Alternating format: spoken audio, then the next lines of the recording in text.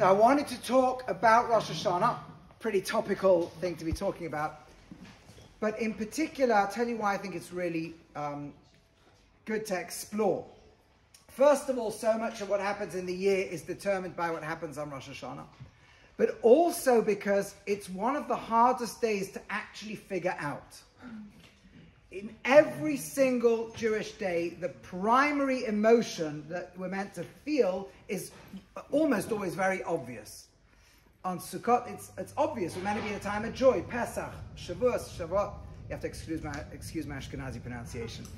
But we know that on Tisha B'Av, we're in a place of sadness. It's usually pretty straightforward. There might be other auxiliary emotions, but the core central place that we're meant to try to be or get to is usually incredibly clear. On Rosh Hashana, it's not. And that's to be found all over. In Halacha, you see, in the Shulchan Aruch, there's an entire siman in Shulchan Aruch, in Tov Kuf Tzadi Zayin, where there's an actual debate on Rosh Hashana. Are we meant to be having festive meals, or are we meant to be fasting? Now, you never normally get that level of extreme. Everybody agrees you should eat some point in the 24 hours, but is it better to fast during the day? Is it better to have the meal during the day? And that's literally, where are we? And that's true all over halacha, but it's not just true in the halachic sources. It's true also hashkafically, as we'll discuss philosophically, and it's even true in the only Rosh Hashana that we have described to us in Tanakh. Normally, if you only read the Torah, you wouldn't really know what happens on Rosh Hashana. You would know that on the first day of the 7th month, you bring some special offerings, and it's a day of blowing, presumably, shofar. Right? That's really all we know. We don't know judgment taking place. We don't know what else you're meant to do at that particular point.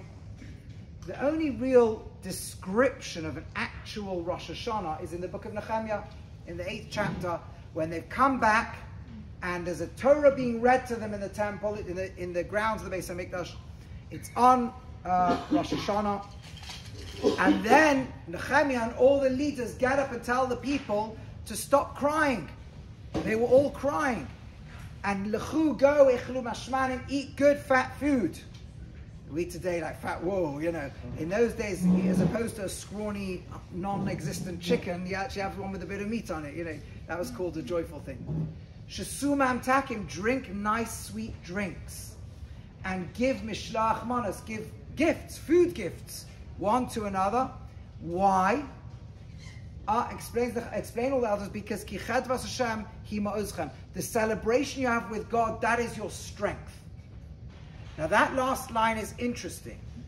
They're not saying, you're wrong guys, you shouldn't be crying. Don't worry, you're hearing the Torah and you might not have been keeping it well. Don't cry, it's a happy day. No, no, no. There is a plausible justification for your tears, but there is an override.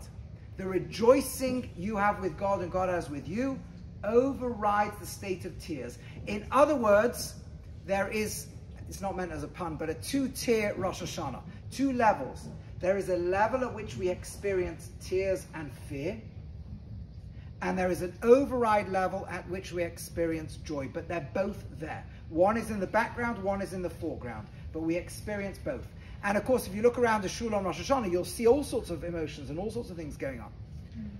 More than that, there's an amazing medrash. I don't think we have the source medrash nowadays, but the Torah brings it in Tov Kuf Pei Aleph. It's very famous, and it says that when most people go into judgment, traditionally centuries ago, they would turn up, if it was a capital case where they might lose their life, they would typically walk into the room disheveled.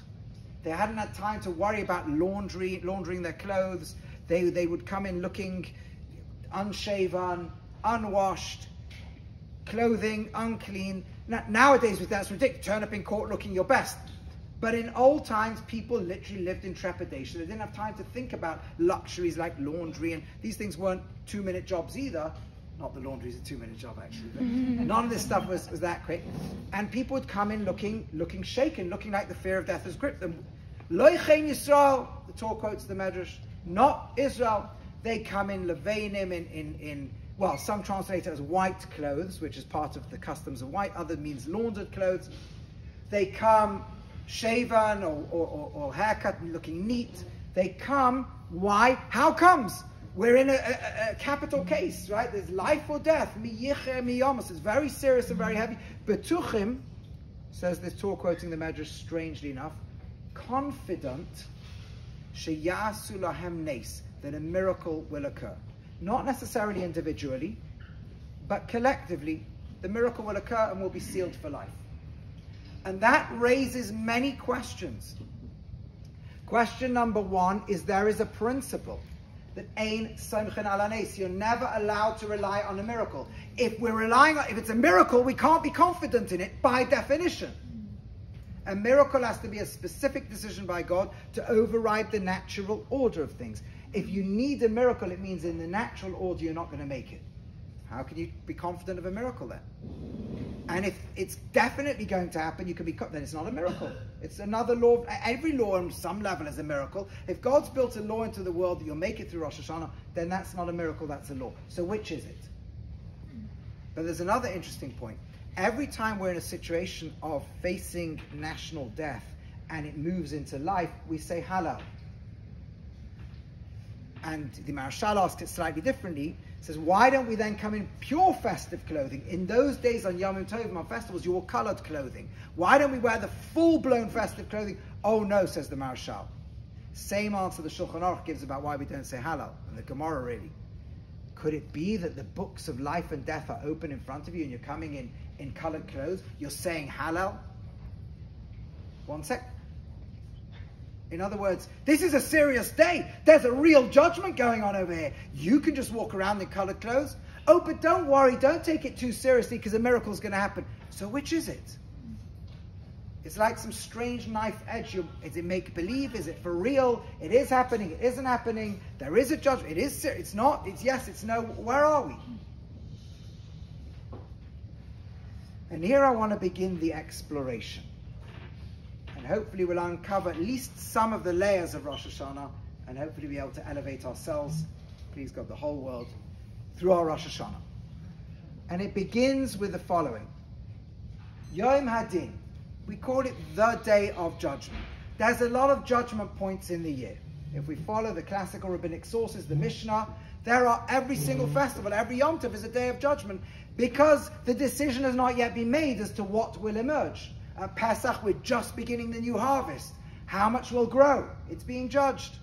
On Sukkot, how much rain's going to fall? It's being judged. On Shavuos, how the fruit's going to come through the summer? That's being judged. To some degree, every day of the year, there's some micro-judgment taking place. But on Rosh Hashana, says the Mishnah, Kol Boya Olam Ovim Nefanav, the whole of humanity is being viewed by God. We may be the ones who are praying. And by the way, it's interesting that on Rosh Hashana, even though normally our communal prayer, we leave our personal world and we enter the Jewish collective and we pray for Yisrael, for Israel, we become mouthpieces. On Rosh Hashanah, we do more than that. We become collective mouthpieces for the whole of humanity. We daven to Hashem for the state of the world. The whole world should come together as one, to fulfill your will. Everyone who's alive, everything that breathes should say Hashem. We're literally davening for the whole world. Rosh Hashanah, the whole world's being looked at. And here's the interesting thing. What stands in the dock on Rosh Hashanah is existence itself. You see, whenever there's a court case, the question being asked, somebody is being asked to justify something. If someone's accusing us of theft, we're being asked to justify our possession of a good or money or whatever it may be. If somebody's being accused of a crime, they might be asked to justify why they should still have freedom and not be sent to jail. There's a question of what justifies what. On Rosh Hashanah, the question is what justifies our very existence. The premise being that our next year doesn't yet exist. And here's the thing. If a person's standing in a dock in a capital case against another human being, there's a lot of things we think about asserting. Judge, I'm a good person. If I've done wrong, I'm planning to change. I'd like to be a better person. But when we're standing face to face with our very Creator, none of this seems to work. Hashem, give me another year because I've been a good person. And God says, oh, do I need you to be a good person? No, but I'm going to be a better person. Do I need you to be a better person? But I've got a right to life. It says so in the American Declaration of Independence. And God says, I'm thinking you into existence right now. I'm asking you why I shouldn't think about a different world, for example. Just switch off this one, start the next one. What are you going to tell me? And here's the powerful point. The point is that we're going to get to the moment when we realize that we have no answer to that question. There is no good, compelling argument we could give that would compel God to continue to create us.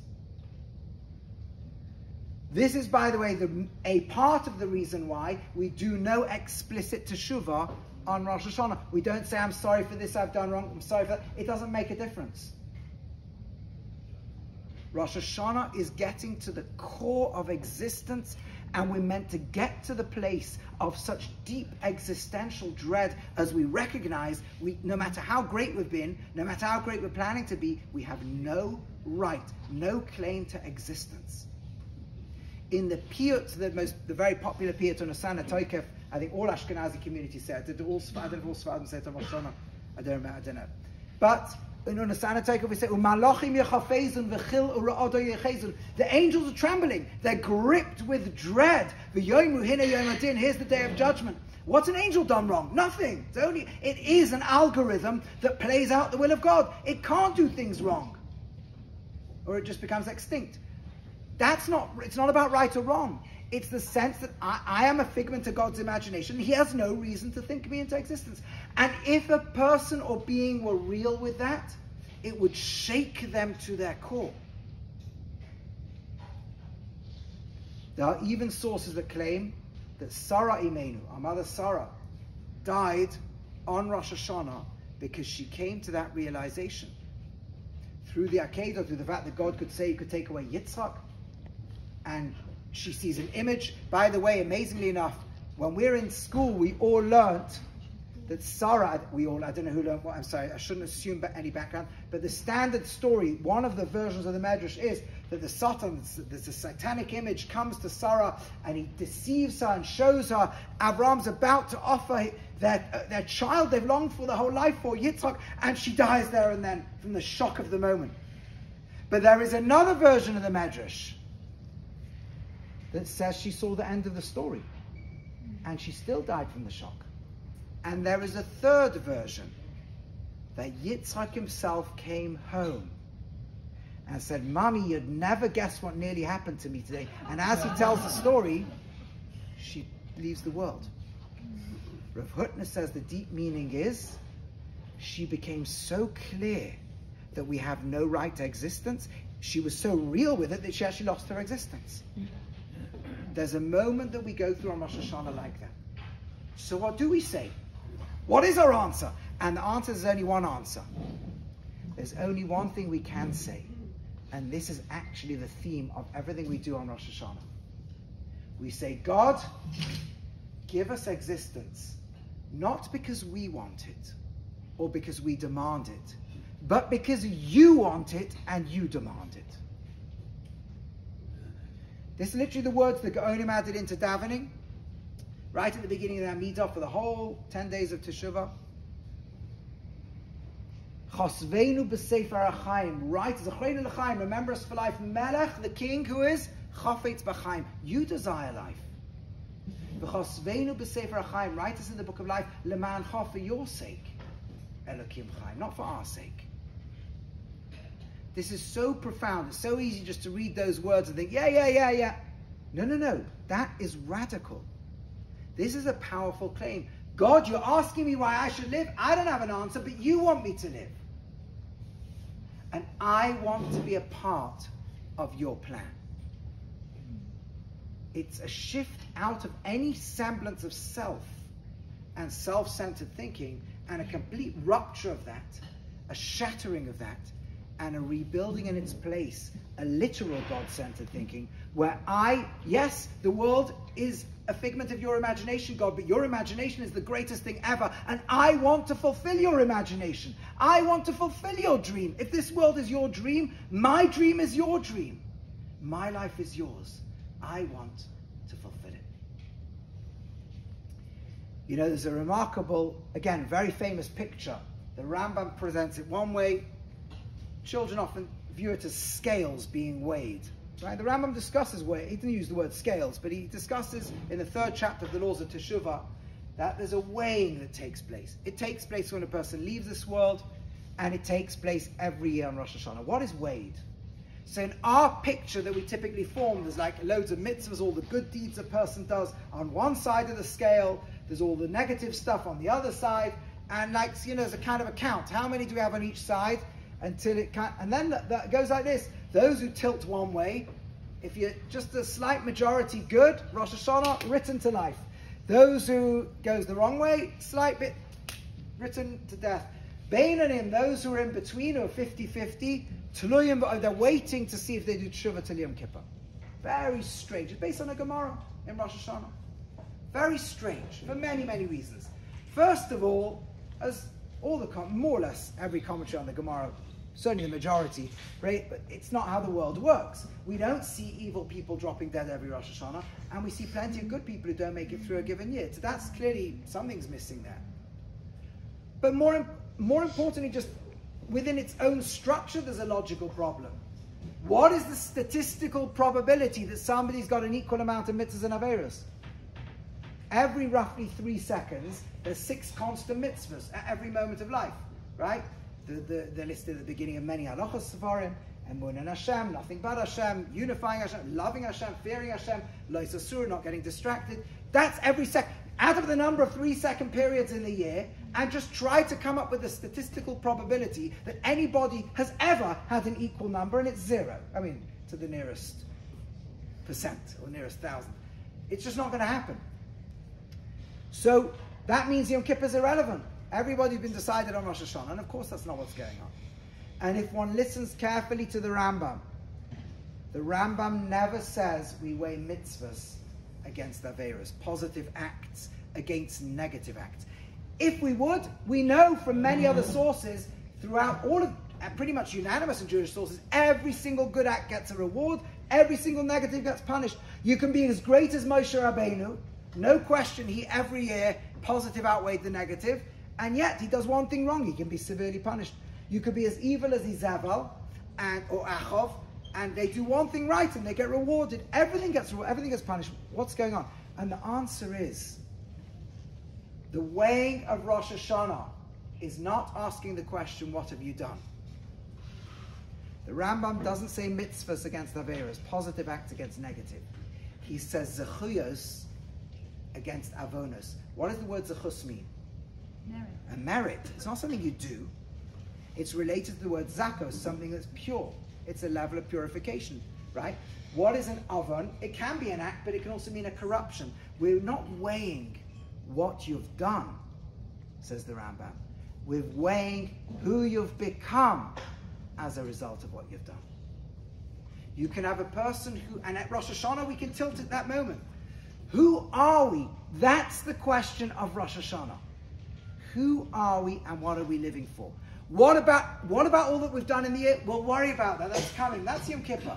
But Rosh Hashanah is asking us something so profound and so powerful. It's who are we at the core of our being? And we could be a person who's done very little good, or fallen very short of our ideal standards, or nowhere near where the Torah would love us to be. But in our heart, in our essence, we really, really, really want to be good. We really want to be good for the world. We want to be a conduit for blessing. We want purity. We want giving. We want to be there for others. We want that. That's who we are. Then on Rosh Hashanah, we're written into the book of life. What is the book of life, just by the way? It doesn't necessarily mean physical life, although that's a part of it. The Rambam in the later chapter, the Laws of Teshuvah, teaches us. It's the book of significance. History is being co-authored by God and man. What role we're going to be given this year. Opportunities, we might be given interactions with people where the consequence of us dealing positively will ripple across history and change the world forever. That's called being written into the book of life. Others can be written into the book of non-life even whilst they physically walk planet Earth. Nothing significant will come of them this year, even if they do their best. So the book that we're being written to is, how significant will our life be? That's determined on Rosh Hashana primarily by where we are in our inner being. And there, we try to be God-centered, right? Some people come out completely self-centered. Many people, maybe most people, come out undecided and now need the work of the next 7 days.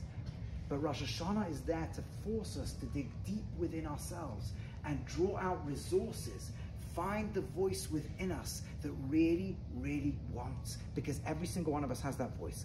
I want to do your will, creator of the universe. I want to harmonize my existence with what's good for the world and creation. And I have a contradictory set of voices. I am a human being. I am, I think, more than 99% genetically the same as a chimpanzee, right? So, okay, I got a bit of that stuff too. I'm torn. I don't do everything right. But in my depth of being, you ask me why I want to live, leman chalakim chayim, for your sake. Here's the deep and beautiful point. On Rosh Hashanah, God has absolute faith in us. You know, we always speak about, in Judaism we have faith in God, but actually what we speak about is we have unshakable faith in God, who has unshakable faith in us. It's a line we say every morning. Moda ani lefonecha, thank you for life. Menachai shechazarta bi nishmati, you've given me back my soul. Bechemla, with love. Rabba emunasecha, how great is your faith? Not how great is our faith, how great is your faith? It's an amazing thing. Every year on Rosh Hashanah, we step out of ordinary existence. And I do want to have time for questions if we'll get there. Every single Jewish calendar date commemorates something. Every Jewish calendar date relives the energy that was there on the day it happened, or the day that we read about it. Pesach, we don't just commemorate in the past coming out of Egypt, but to some extent we're obligated to re-experience it in some level every generation. Every generation we're going to see ourselves coming out of Egypt. The Rambam adds the word achshov, right now. Right now. We're reliving it. Sukkot, we relive the first night when they came to the place called Sukkot, full of Sukkot, and then the clouds of glory took over. We relive that incredible first week of the journey. Okay, it's detached from Pesach, but that Shavuos, we relive what it means to be in contact with the creator of the universe, receiving his will. On Tisha B'Av, we relive what it means to have a Beis HaMikdash destroyed, and the rupture between heaven and earth, and all the tragedies that unfold as a result. What do we relive on Rosh Hashanah? What event? You see, every single calendar date apart from Rosh Hashanah actually relives something in the first 2 years of the nation. Pesach, we became free in Egypt. Shavuos, we received the Torah. Shiva Asar B'Tammuz, the 17th of Tammuz. The original one was when the golden calf was served. Tisha B'Av, the original one, was actually a year later when the spies came back. Yom Kippur was when we got forgiven and we got the second tablets. Sukkot, the day that we began the process of gathering everything to build the Mishkan, to build God's tabernacle. Chanukah, according to the Medrash, they'd finished. They kept everything in storage. The year tracks the original with one exception. Nothing happened on Rosh Hashanah. Nothing in our journey out of Egypt happened on Rosh Hashanah. Nothing happened in our formative year on Rosh Hashanah, because Rosh Hashanah, the very first Rosh Hashanah, was not on the first year of Israel, of the Jewish people. It's the days of creation itself. The days of creation, the 6th day of creation is Rosh Hashanah. Which means that just like when we have Pesach, we relive the moment of coming out of Egypt, on Rosh Hashanah we relive the day in the Garden of Eden, or actually, according to most Midrashim, 2 days in the Garden of Eden. Well, we have 2 days Rosh Hashanah. And in the Garden of Eden, man stood as one single soul before God, divided into two, male and female, whose job was to come back together and come to God. And in the Garden of Eden, there was one choice. Do you eat from the tree of life, or do you eat from the tree of self-centered existence. The Rambam says a tree of knowing good and bad means a tree of no longer connecting to the world through what's real and illusory, but connecting to the world through our subjective sense of how it feels to us. Good and bad should not be the words to describe ethics. They're words that belong in aesthetics. How so? Because think about it. When I say the act is good, I can also say the music is good. The food is good. In fact, the entire vocabulary of ethics in any modern language, I'm guessing that by the way, certainly in English, is borrowed entirely from aesthetics. How things look, sound, smell, feel, taste. So we could say the music or the food is good, it's beautiful, it's wonderful, it's amazing. And we can describe a sacrificial, somebody sacrificed for the good of others. What a good thing, what a beautiful, what a wonderful or amazing thing. Someone who gives loads of charity, volunteers. It's the same vocabulary. Conversely, if we have a negative aesthetic sensation, we use words like it's bad, it's disgusting, it's horrible, it's revolting. And if we hear about a mass murder, rape, it's bad, it's disgusting, it's horrible, it's revolting. It's the same word. Why? Because the vocabulary of aesthetics is not describing the way the world is. It's describing how it makes us feel. When I see that scene, it gives me a wonderful sensation. I shortcut that by saying it is wonderful. If it makes me feel wonderful, it's wonderful. If it makes me feel revolted, it's revolting. We hope that our ethical intuitions are roughly aligned with something that's real in the world. But in the end, when we say someone does something good or wonderful, we mean something that triggers a good or wonderful feeling in us when we think about it. When we say someone did something horrific and disgusting, we mean it triggers something horrifying or disgusted within us. Here's the problem. That's exactly, by the way, what the snake was offering man, according to the Rambam. The snake says in the Garden of Eden, and just by the way, here's the line I didn't say before. But do you know what Eden means in Hebrew? In Torah Hebrew. In Tanakh it has two meanings. Its secondary meaning is pleasure, idun. But its primary meaning is time. The word zaman does not appear in Torah. It appears in Koheles and later books of Nach, but not in Torah. Instead, we have ayin, dalet, nun words. They are, right, when Avraham is still standing before God, we want to use a temporal word, odenu omed lifnei Hashem. Also in Koheles, those not yet born, edan lo haya. Even in modern Hebrew, adayin, odenu, these are all time words. It's the garden of time. And a garden of time means this. Just like in every culture, every garden is a place you gather something. A zoological garden, you gather animals. In a botanical garden, you gather plants. In a garden of time, it means it's not somewhere you could go to inside space and time. It's all of reality from a different dimension. But it means that the journey and the struggle in the Garden of Eden is one that touches all of time. The single soul of mankind in the garden is expressed in all of us at every moment. And says the Rambam, what the serpent offers man in the garden is v'yisam kelakim. You can be God, l'das tov v'ra, knowing good and bad. You can create your own universe. This is how it will look. When somebody makes you feel good, they will be good to you. When somebody makes you feel bad, they will be bad. He says your eyes will be open. You'll see reality through your eyes. Look how amazing it will be. And isn't that so true? Isn't it so incredibly true? When we love somebody and they make us feel good, they can't do anything wrong. They shouted at somebody, our brain whirs in their defense and goes, yes, that person deserved it. They did them a favor. What about when we don't like somebody? Or even when somebody just makes us feel not good? It could be somebody in a relationship we're having a really tough time with. It could be somebody at work who's annoying us. It could be somebody who, if we're deeply honest, we might even be jealous of. But watch, they make us feel bad. Watch what our brain does. It prosecutes them. Because they make me feel bad, they are evil. And they can do no good. And once our brain has decided somebody's bad, Everything they do becomes bad. They gave money to charity, our prosecution lawyer springs into action. They're just trying to look good. They were nice to somebody, they're just sucking up to them, right? Everything is bad. And that's how it works. Of course, that's how arguments work. We always measure what the other person's doing to us in an argument by how much it hurts. If it hurts a lot, they are evil. We measure what we do to them, not by how much it hurts them, how maliciously it was intended. And we were just defending ourselves. So you can have two sides of an argument where each one is convinced they are the victim of the other.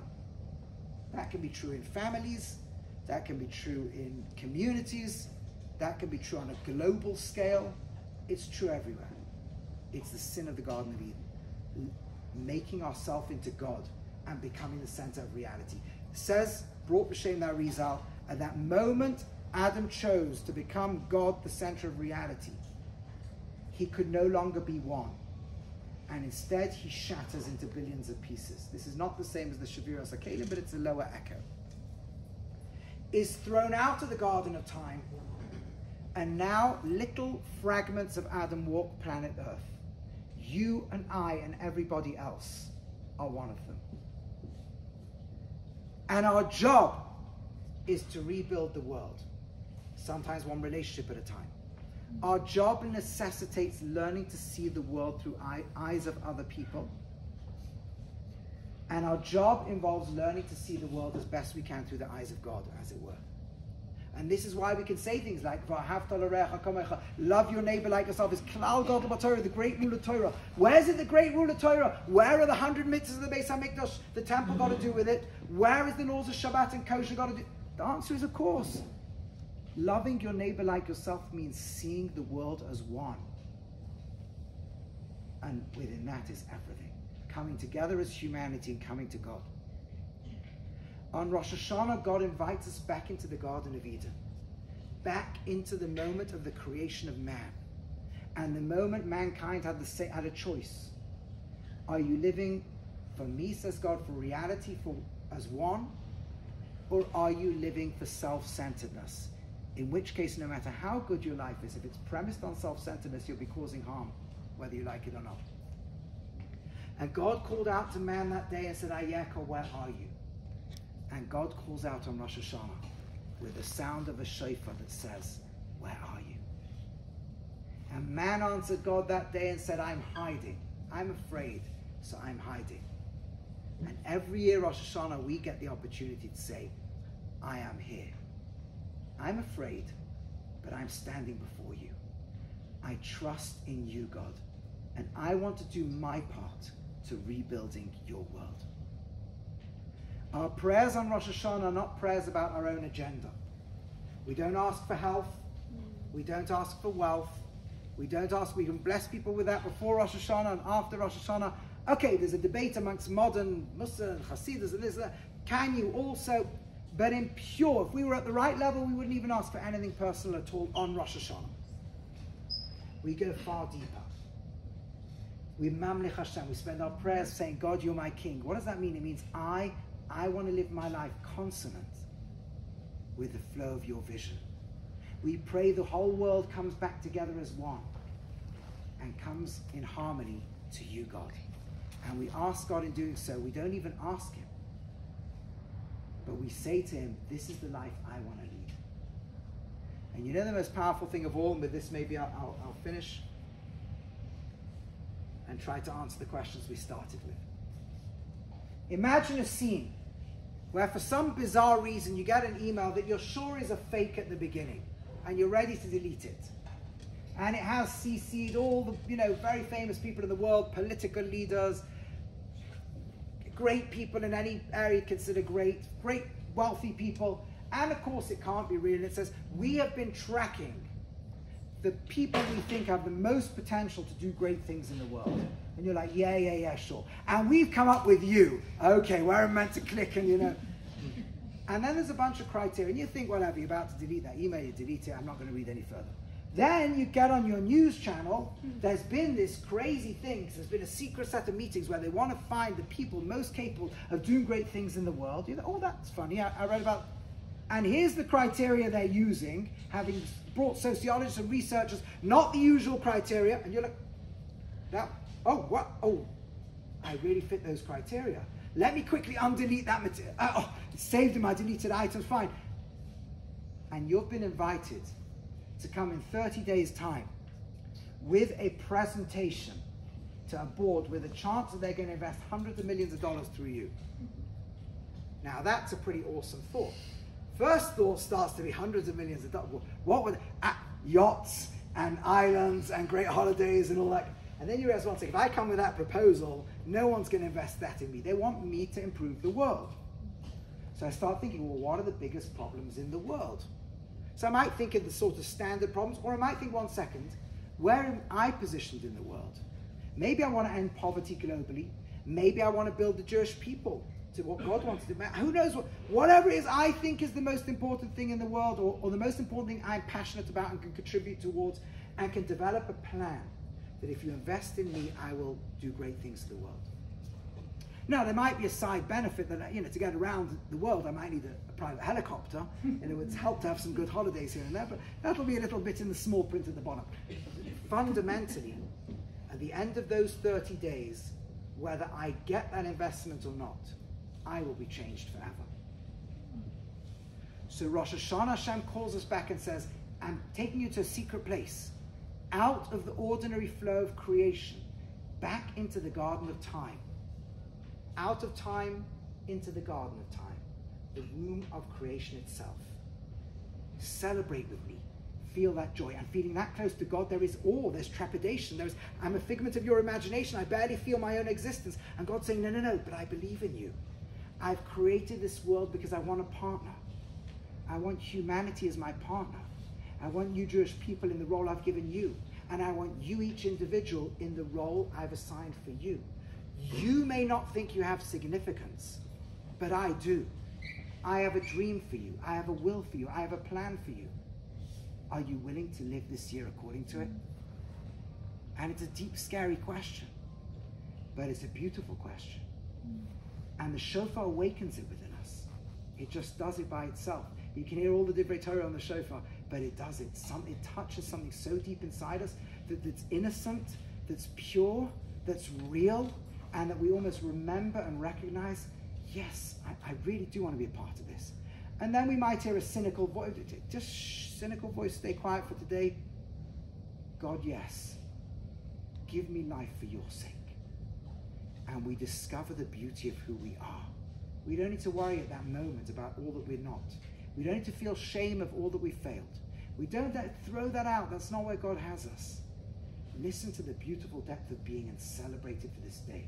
Can we hang on to it for after Rosh Hashana? That will work on between now and Yom Kippur. Can we get rid of all the stuff that we've done in the past? That will work out between now and Yom Kippur. Rosh Hashana is not about the detailed plan for the year ahead. That we work out between Rosh Hashana and Yom Kippur. The work we do before Rosh Hashana is to dig deep into what we think our mission is and what our vision for ourselves, not the day after Rosh Hashana, but 1 year later. Who would I love to be in a year's time? And on Rosh Hashana, we work to tap within ourselves to rediscover the depth of our own being. And so, the Torah says, we stand down Rosh Hashana, and we don't walk into judgment dressed like we're about to lose everything, because we know the miracle will occur. Yes, it is a miracle. Existence is a miracle. We don't have a right to existence. But we know that God wants the miracle. It is a miracle. And we have to feel that it's a miracle. We have to get, like the people in Nechemiah, we have to get to the point where we feel the tears of fear, of dread, of I have a right to existence, and we shatter the self in that moment. And in its place, we discover the beauty of the depth of being, of what it means to be a component of Adam in the Garden of Eden, what it means to be a thought of the creator of the universe, what it means to be desired, loved, and willed by God himself. It says Nehemiah, yes, your tears now. Now stop crying. Now go and celebrate. Now go and share food with one another. Ki chedvas Hashem hi ma'uzchem. Your love of God, God's love of you. That's your strength. That's what you're tapping into. As you break through the superficial, you arrive at something so beautiful and deep. It's like we've missed it for the year. Can we hang on to it?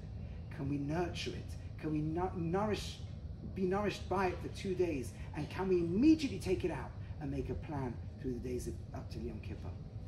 Hashem shall help all of us. I said I'll stick around for have questions. I don't know if I'm going to have questions in the group, because I did promise I'll be finished by 9:30. I apologize, but I will stick around if people have questions. In the meantime, I hope this has given some depth of insight. But I also want to give everyone a bracha, and we can all give each other a bracha, that we should be able to use these days leading up to Rosh Hashana. And then when Rosh Hashana comes, we should be so ready to just awaken the beautiful depth of being. And it should power us for a year ahead. And it should be for us, for our families, for our communities, for the whole Klal Yisrael, for the whole world, and for all of Hashem's vision for the world. A year of bracha, a year of shalom, a year of all the beautiful blessings in the world. Shana Torah.